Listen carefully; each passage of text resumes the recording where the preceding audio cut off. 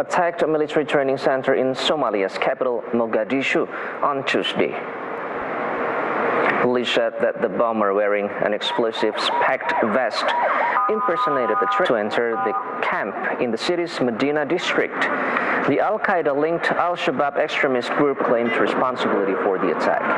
The training center is used by the Somali National Army for new recruits.